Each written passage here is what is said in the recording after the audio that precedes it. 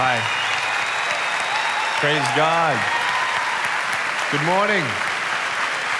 Morning. Hallelujah. Jesus is the King. Amen. King of Kings.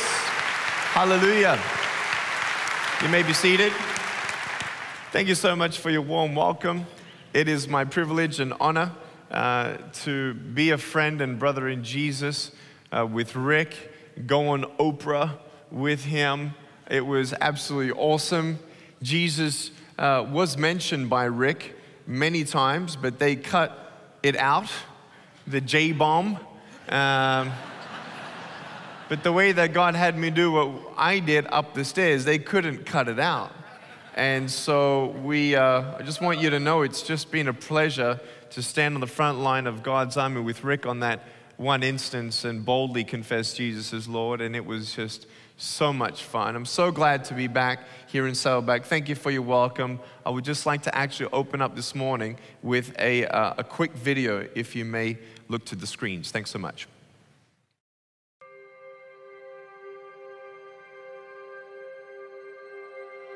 I was born in Melbourne, Australia, 1982, and my parents had no idea that I was going to be born without arms or legs. I was the only one that I ever saw without limbs. My faith in Jesus Christ was sealed after 7 years of wondering why, God, I was born this way. He answered me very clearly through John chapter 9. And I gave my life to Jesus at 15 after reading about how he came across a man who was born blind. And I'm like, hey, hold on a second. This looks interesting. And no one knew why he was born that way. I'm like, perfect. So I read on, and in verse 3 of the 9th chapter, Jesus said, it was done so that the works of God would be revealed through him. And I'm like, wow, God, if you had a plan for the blind man, you do have a plan for me. And that was the beginning of my personal relationship with Jesus. Youth groups were starting to call me, churches were starting to call me, opportunities were opening up everywhere for me to share my testimony.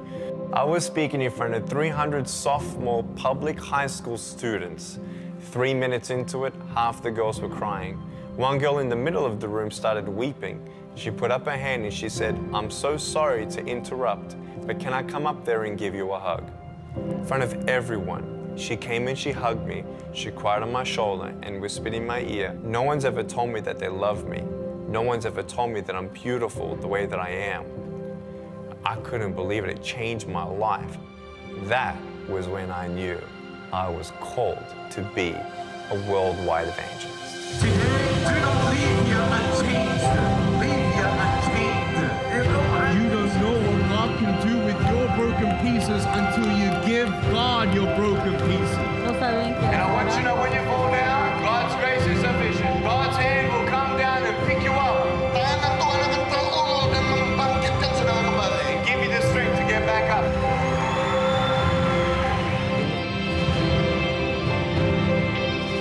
By the grace of God, we have seen face-to-face 500,000 souls say yes to Jesus and be plugged into a local church. As crazy as it sounds, our goal at Life Without Limbs Ministry is to preach to every single soul on the planet.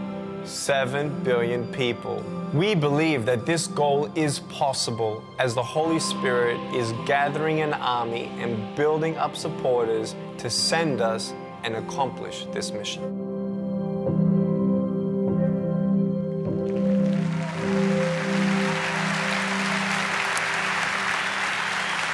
Praise God. My life sometimes feels like a sprint, man. The title of this weekend's messages are Stand Strong and Then Run. Everyone say run.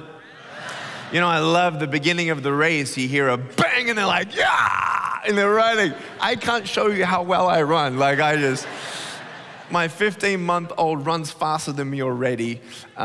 He's so beautiful, Kiyoshi. And my wife, Kanae, they send their love and regards. And we have just been so blessed to see God open up doors for the ministry of Life Without Limbs in so many different ways. We just started our own smartphone app as well. You'll hear from me, a daily 2-minute radio program that's in 600 radio stations, so check that out. And God just opened up doors last year for me to preach in 26 countries, meet 7 presidents, speak at 5 congresses. And the longest meeting I had with the president was about an hour behind closed doors with their family. That happened twice. And the shortest meeting that I had with the president, it was 2 minutes long. But God had a plan for those 2 minutes. The president was later asked to make a decision 9 days later publicly what he's going to do, if he's going to open up different scenarios for women to abort their children if they have a disability. And he said actually that Ecuador could do with a couple more people like Nick Vujicic around, so no more legalization will happen. Isn't that awesome? So we are so blessed and so thankful, and 12 of the 26 countries put us on live TV on a mainstream channel for free with no ads. So 400 million people heard the clear gospel of Jesus, Jesus as Lord. Isn't that awesome? 400 million people. We're so excited. And I know some of you are supporting us and praying for us. Just thank you so much for your prayers and your support. We really need you. We thank you for it. And today I just hope that this message is going to encourage you. I'm sure a couple of you have heard me preach before, but can I ask, who has never heard me preach before face to face? Put your hand down. Okay, quite a number of you. I'm from Australia, down under. The way you speak Australian is you just paralyze your tongue. And I'm losing my accent, but one thing that I just gain in my life is just the need for more of Jesus in my life. You never come to a place in your walk with Jesus where you feel like you have enough. That's a dangerous feeling to have. And sometimes we forget that even as believers, we sort of forget that we're running the good race, the real race. And we're going to talk about standing strong and then running. And the reason why I've called it Stand Strong first is because we're celebrating our release of my latest book, especially for teenagers, about standing strong against bullying. Bullying is a worldwide epidemic, and we need to come back to the true values of us as human beings, knowing that we are children of God, to stand strong against the lies and to walk and run with Jesus. Amen? So we're so excited. We have resources at the back, but that's all my commercials there. 1 Corinthians chapter 9 is where we're going to read from verse 24 to 27. So excited about Saddleback LA. Wow, that's so cool. I think this is their 3rd weekend or 4th weekend, and I know that Jeremy's down there, and it's just beautiful to connect with you guys again. God bless you, church, and I love Rick and all the team, so I'm just so excited that he asked me to come back, and he and I, we know it's just the beginning. I'm his half brother. See this? Half brother. As you get to know me, like I love, like, you know, playing with people sometimes. Since like 80% of you haven't seen me before, I have to tell you just one story. I'm in the car one day, and the person next to us couldn't see anything but my head. So I just did this. And she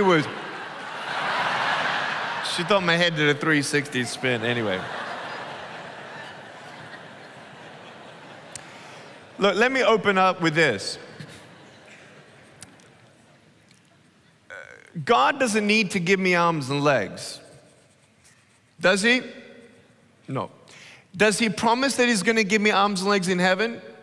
Yes. Does the devil care whether or not I have arms and legs? No. All he wants is my joy to be taken away and my focus to be distracted. And there are so many things in this life that gets us distracted, and we're doing all these things and spinning all these plates at the same time that we don't even hear sort of the next steps in that race that God has for us. And sometimes we miss things, sometimes we question things, sometimes we're not looking for God's perfect will in every season of our life. The people who don't know Jesus Christ and they live their life, I feel sorry for them, because either they just believe that they're existing for the pure sake of existing, and 90 years to me is not enough to live. I want to live for billions and billions and billions of years. The way that God created us within our soul and our spirit, we know that there is something more than just 90 years. We know there must be a purpose out there. But for us to actually live according to that purpose, we need to first look for it. To actually look for it, you need to start believing in something you can't see yet. That is faith. F-A-I-T-H, full assurance in the heart. And sometimes fear will disable you. Fear, you don't need arms and legs necessarily in your life, but you need peace. You need purpose. And some people are just disabled by fear. They never start running. And God says, go and sin no more. Go and tell the world that Jesus lives. Go to all that I have for you. Go to the places I'm going to send you.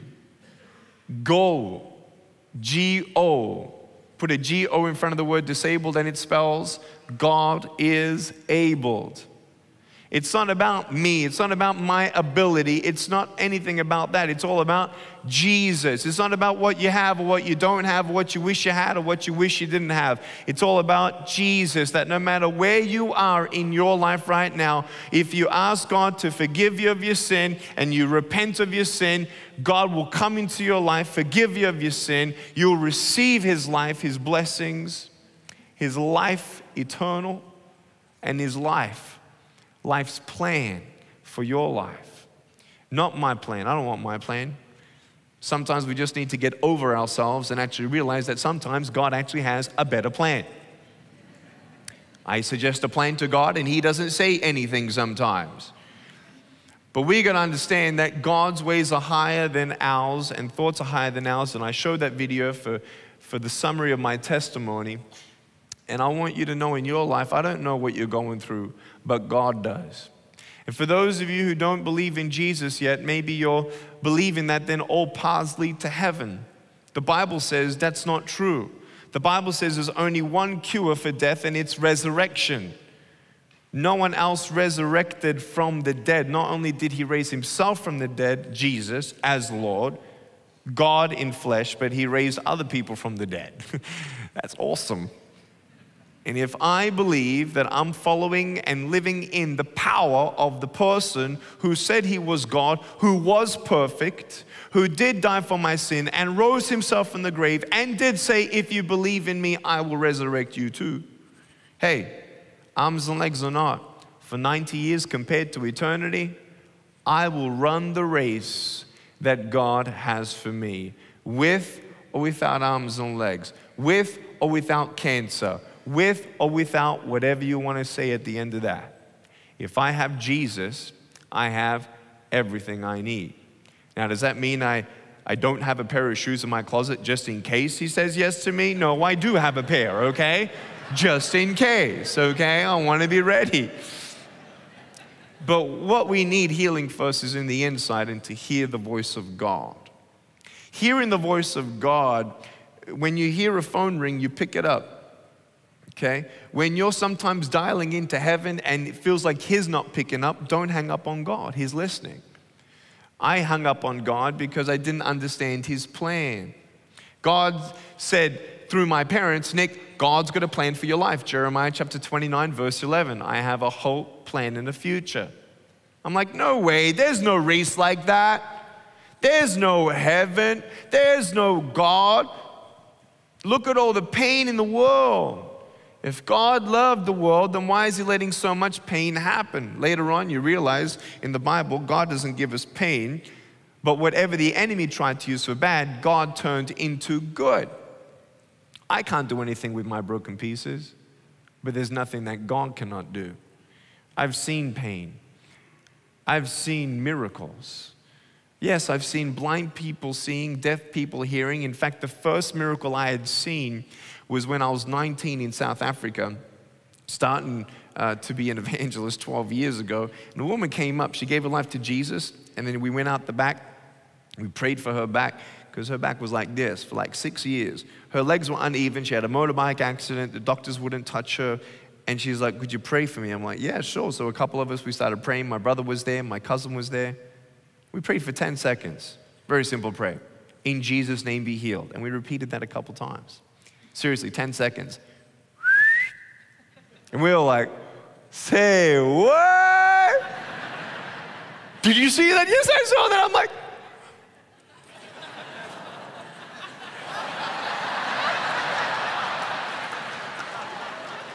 anytime, I'm ready.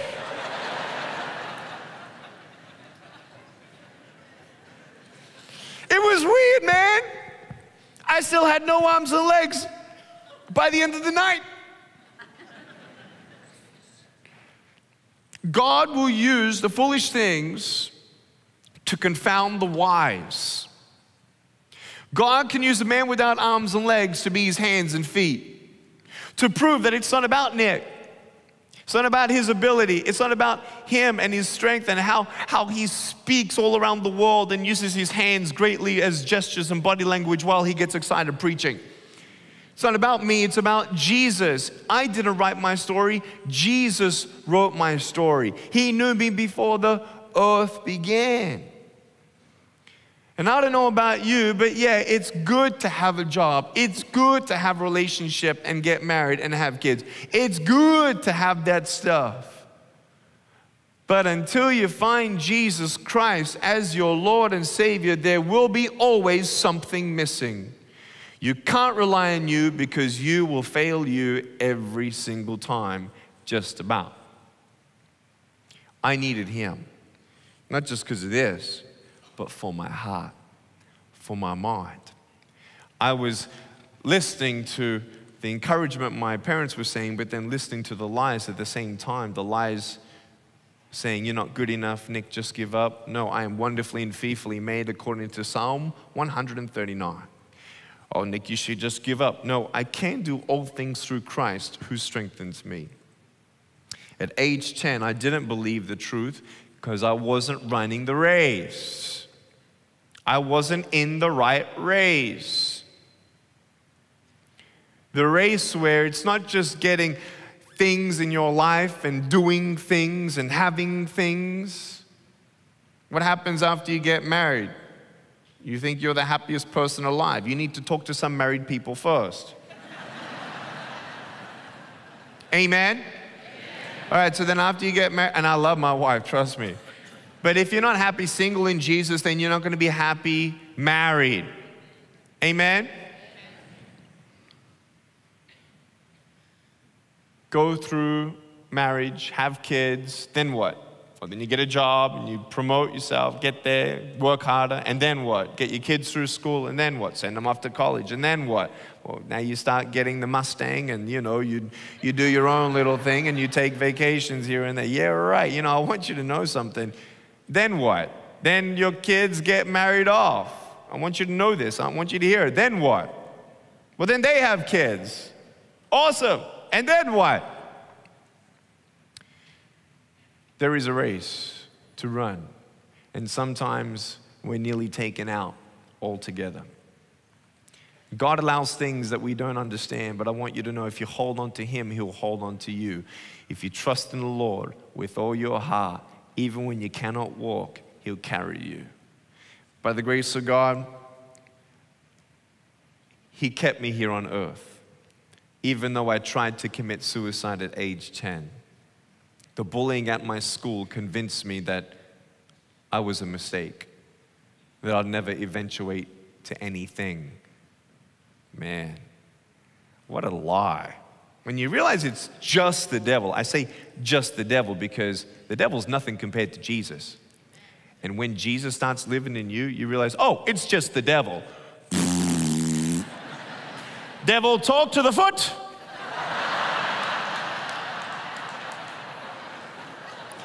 And get thee beneath me. You are my foot, what? Stool, man. That's why God gave me a foot. I got 2 toes. Peace. And you turn your back on the lies and you come to the truth, and the truth will set you free. You can be poor in your pocket, poor in your bank account, poor in different ways physically, but rich on the inside. The race is not about being perfectly happy and satisfied here, because that's not what we're here to do. Which race have you seen everyone get ready for the race, right? They're like this. I don't do it well, but just imagine. And they're doing this, and you hear a bang, and the gun goes off, and they're like, ah. So how you doing? Yeah, good, yeah. Nice weather today? Yeah. They don't do that. The gun goes off, and bang, you just go. And you do anything you can to run the race, to get first. Let's read this. 1 Corinthians chapter 9, 24. It says, do you not know that those who run in a race all run, but one receives a prize? That's how fast you ought to run. Do you sometimes trip up and get hurt and bleed and sprain an ankle? Yeah. But it's not about being first. Thank God for that. It's not about being first in the race of righteousness. Thank God for that. It's not about being first in a race of generosity. Thank God for that. At the end of the race, God's going to say, well done, my good and faithful servant. When you look at can we get a wider shot of the table here? If this width of the table represents my lifespan from here, beautiful, here to the Bible. Now imagine if we actually sleep 8 hours of the day, 8 hours into 24 hours is a third. In our life, we actually sleep around a third of our life. Then we got this. And then at work, right, we work around 7 or 8 hours a weekday, right? So let's take another approximately a third. And then, you get yourself ready, you go shopping, you do some entertainment, what then? Look how little I've got left. Look. That's a long history already, and I've just been living from here to there. Are the choices you make, and it will determine what race you're running. Don't run for money, drugs, sex, alcohol, pornography, fame, fortune, whatever this world can give you. Don't look at earthly things, because they will all fade away. Listen to this. And everyone who competes for the prize is temperate in all things. Now they do it to obtain a perishable crown, but we for an imperishable crown. I don't need what the world can give me. I want what Jesus wants to give me. 8 years ago, I met a boy, no arms, no legs, in California, just like me. I was 24. He was held above the crowd, and I looked at him, little Daniel, and I got the father to bring him up on stage. He had a little foot, just like me, same side. Truly a mini me, all right? And he's sit up here and he's looking up at me, I'm looking down at him, and I can't give him a high five, so I gave him a low 2. And everyone cried because it was a miracle, and I told his mom that when he goes to school, I'll come and speak at his school. Well, it was amazing to see my mom hug his mom and my dad hug his dad, and they cried. If I was born without arms and legs, gave my life to Jesus Christ, ran the race that God had for me, but only at the end to go to heaven? I mean, are you serious? Only at the end just to go to heaven? You don't even know what heaven is then if it's just only going to heaven. I go to heaven. I live forever. No sickness, no disease. I see Jesus. I see his pierced hands and his feet. And he died for me. And we're going to be there forever and ever. And the devil's going to be done with. And all the principalities and powers of darkness, there we will live happily ever after. And plus, one day I will be in heaven. And imagine that little boy who's now in heaven, right? At that time, he's still alive, but running to me in heaven with his new legs, me standing on my new legs, him and I hugging each other with our new arms. I can only imagine that we're going to be crying together, and he's going to look me right in the eye and say, Nick, thank you for being my brother to help me to believe that this, called heaven, was real. When you don't get a miracle, you can still be a miracle. What do you think I rather want? One more person to live forever, or have a little bit more money?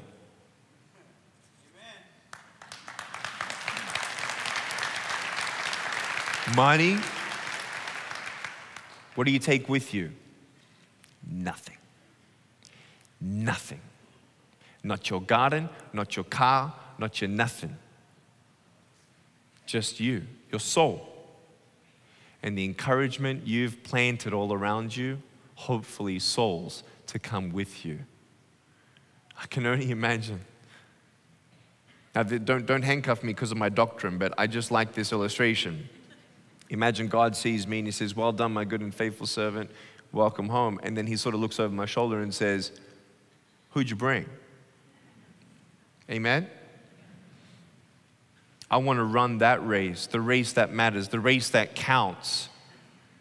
And I'd rather be paralyzed in the arms of Jesus in that race than be the first prize winner and runner in any other race. Hallelujah.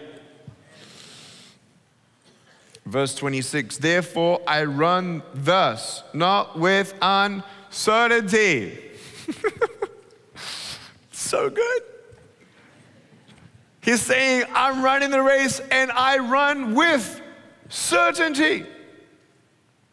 How uncertain have I been in the last 24 hours coming to this huge campus of Saddleback, not knowing where the church was, and I've still got the map.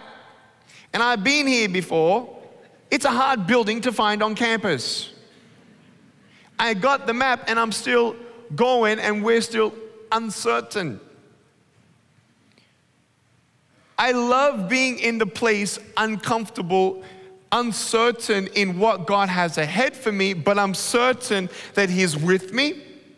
I'm certain that He'll guide me, carry me, be with me. And I know why I'm doing what I'm doing. That's the race of certainty. Certain that I will be resurrected from the grave. Certain that God's power is in me and will encourage people around me, whether I see it or not. Thus I fight not as one who beats the air. It feels like you're fighting for stuff and trying to get more and do more. You just feel like you're in the rat race, not God's race, or your race, or the proud race, or the rich race, the selfish race, God's race. And then Apostle Paul closes with saying, but I discipline my body and bring it into subjection, lest when I have preached to others, I myself should become disqualified.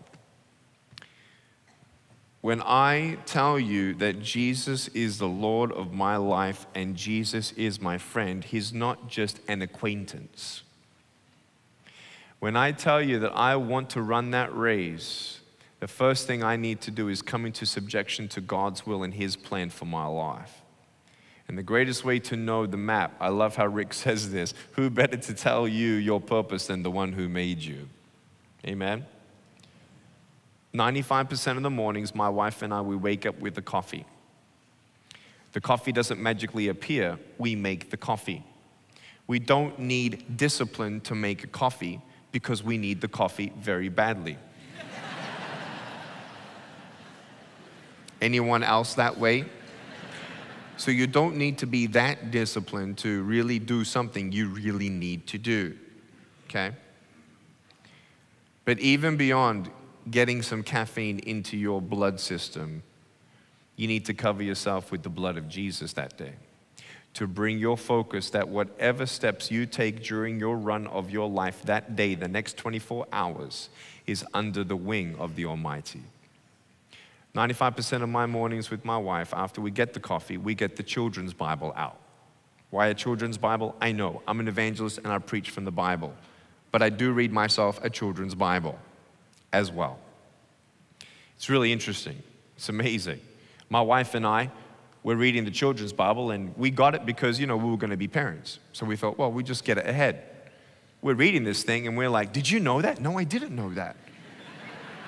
Did they just make that up? I don't know. Let me check. And we open up the Bible. Babe, it's true. Amazing. I didn't know that.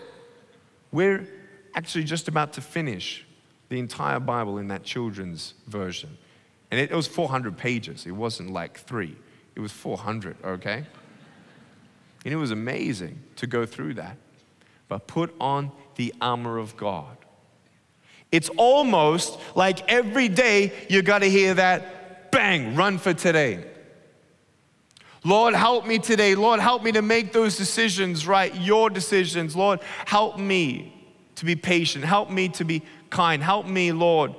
Refine me one day at a time. Teach me, Lord, to pray and how to pray for others. Help me to be a light to others. Help me, Lord, to be a better husband. Help me, Lord, to be a better wife. Because if you never ask God to help you to be a brighter light, you never will be. It's not by might, it's not by power, but by the Spirit of God. Amen. There is a purpose. There is a race that we got to run. Get in the right race. Hallelujah. Can we have some music in the background? I play piano, but I'm not warmed up yet.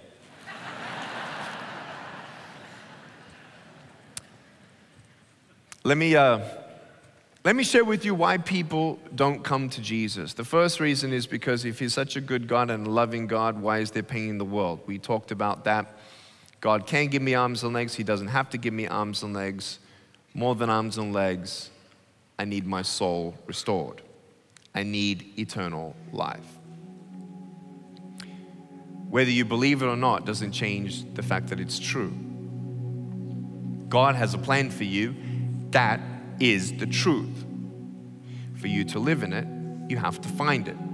To find it, you need to start looking for it. It starts with hearing about it today and asking God for faith to believe that your spirit that's hearing these things responds. He's calling your phone. Just pick up the phone. He loves you. The other thing that stops people from coming to Jesus is because they don't believe that Jesus really loves them that much. And I know that's like my biggest question. Why do you love me so much? I don't get it. I don't even love me sometimes. Sometimes I hate me, and you still love me? Despite my sin, Jesus still loves me. Our Heavenly Father loves you unconditionally. When my wife was actually pregnant with Kiyoshi, I put my foot on her belly to feel him kick. And I felt a Now, I was so moved in emotions. I looked up at my wife, straight in her eyes, and I had tears in mine, and I said, babe, I love him. I'd never seen him, never saw his smile, never heard his laugh. He didn't earn my love at all. Before he was born, I knew him. And he was mine. God loves you that way. No, Nick. God doesn't love me. I need to be a better person before God, feels that I'm worthy. You want to hear a miracle? I'll tell you a miracle.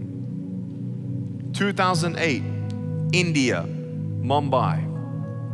Went out to the red light district, brothel houses, one city block, 6 stories high of 150 brothel houses where 10-year-olds were kidnapped, forced into prostitution for $700, and a fraction of that, a good 10%, was because their parents sold them.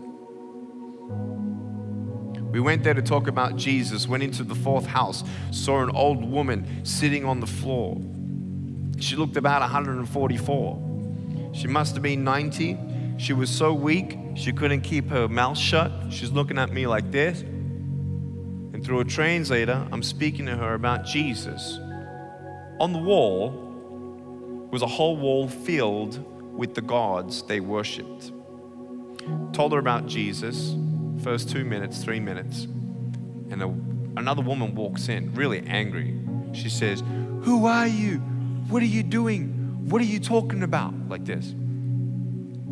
And I said, "I'm Nick, and I'm just talking about Jesus." She said, "Stop talking about your God. I don't want to hear about this. Show me that your God is real. Stop talking, show me. Make my sister walk." I said, "What do you mean?" She said, "That woman is my sister. She hasn't stepped out of this house for 4 years. Look at her legs, skin and bone they were." She said, "She's paralyzed. We have to carry her to the restroom every day. Look at her. In the last 2 weeks, she's really lost all of her strength. She's about to die. Look at her. Show me that your God is real." And I said, "God, she's not putting me on the spot here. She's really putting you on the spot here. I just want to make that clear, okay?" We prayed for a couple minutes. My friends lifted her up, one on each side, trying to lift her. She couldn't put her legs on the ground. She tried to stretch them out. She's in excruciating pain. You could see it from her facial expressions. She tried to put her right foot down, like this. She couldn't walk. Sat her down in a chair, looked at her angry sister. She was still angry. And I said, "God, we're going to pray more." So we prayed. Start massaging her legs. We had a group of us praying for her. And her face went like this, from this to this. "I'm ready." I said, "What?"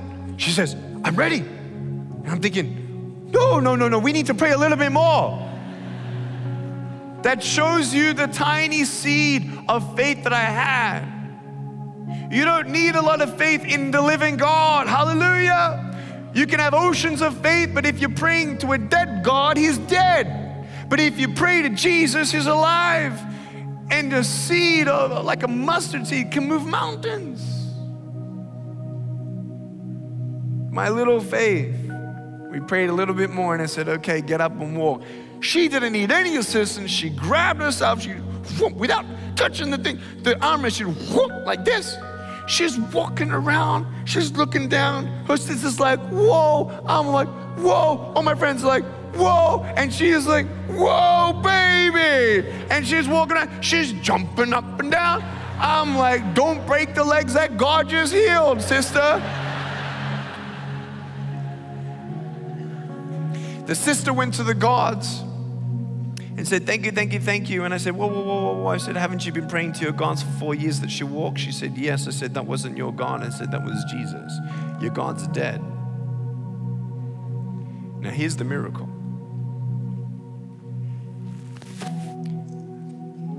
The woman who got healed wasn't just any old woman. I later found out that this woman was the one who started the city block of brothel houses 45 years prior. She was the one who started it all. She recruited the pimps and madams and the kidnappers. She made money off the abuse of women and human trafficking. And God still healed her. Nothing can separate us from the amazing love of God.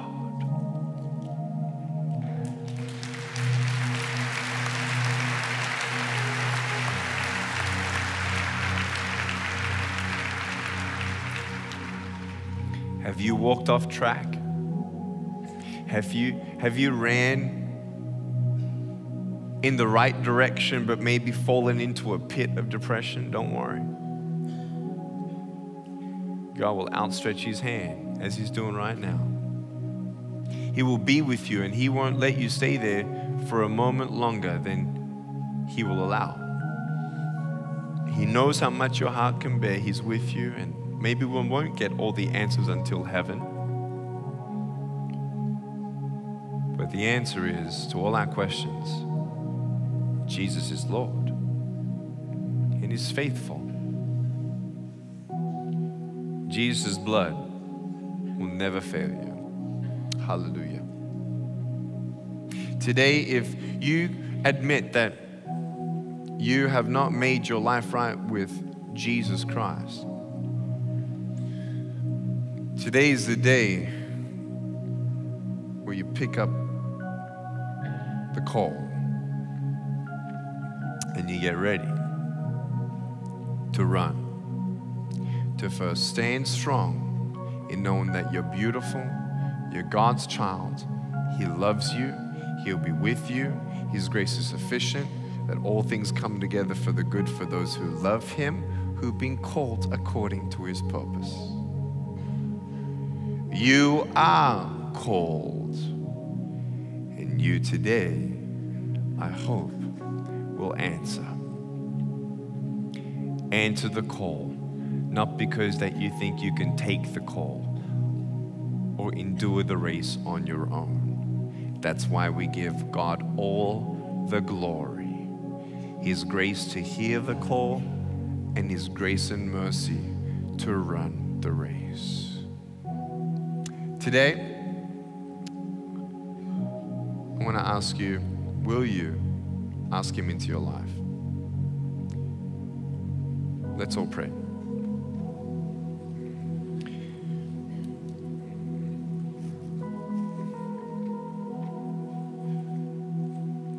I just feel in my heart, let's do the riff of Amazing Grace, or just some chords of Amazing Grace. That would be great. Hallelujah. Lord, we thank you for your amazing grace. We thank you, Lord, that you are God. And you know the things that we carry and we're burdened with. And we pray in Jesus' name, you would comfort us and heal us, complete us. Lord, we pray for physical miracles all across this place, but Lord, more than a physical miracle, we pray, Lord God, that our soul would be restored in your hands and that we'd be carried until eternity. God, we just give you praise for your word and your faithfulness right now. God, may you touch the believers, the ones who already have a relationship with you. And if there'd be anyone who feels tired and weary, comfort them, carry them, refresh them. Give them the sight of what you see for the day. The calls you want them to make, the hugs you want them to give, the people you want us to forgive. Help us to be the light in your love. Lord, for anyone who doesn't know you yet, we ask God that today would be the day of salvation. Today would be the day that everything changes. We pray, Lord God, that if there be anyone who wants God to change, who wants you to change their life, that they'd call out to you today. With every head bowed and every eye closed, if today you know in your heart you are not walking with Jesus and you want to walk with him today, you want to repent of your sin, you know you don't want to sin anymore, you want to start running the race that God has for you, his plan, not your plan. Put your hand up right now if you can say, Nick, I want Jesus in my heart. Just raise it nice and high. You're not walking with Jesus today, you want to do it. That's it. Come on, raise your hand nice and high. There's about 40 of you. Raise your hand nice and high. With every head bowed and every eye closed. Thank you for your hands. Put your hands down. would you repeat this prayer after me? Say, dear Lord Jesus, come into my heart. Forgive me of my sin. I'm so sorry for them. Thank you, Jesus, for dying on the cross and raising yourself from the grave. Thank you, God, that you promise that as I believe in you, I will also be raised. Lord, heal my heart. Change me. Fill me with your Holy Spirit, your peace, your comfort, and your joy. I want to know you more each and every day. In Jesus' name I pray. Amen.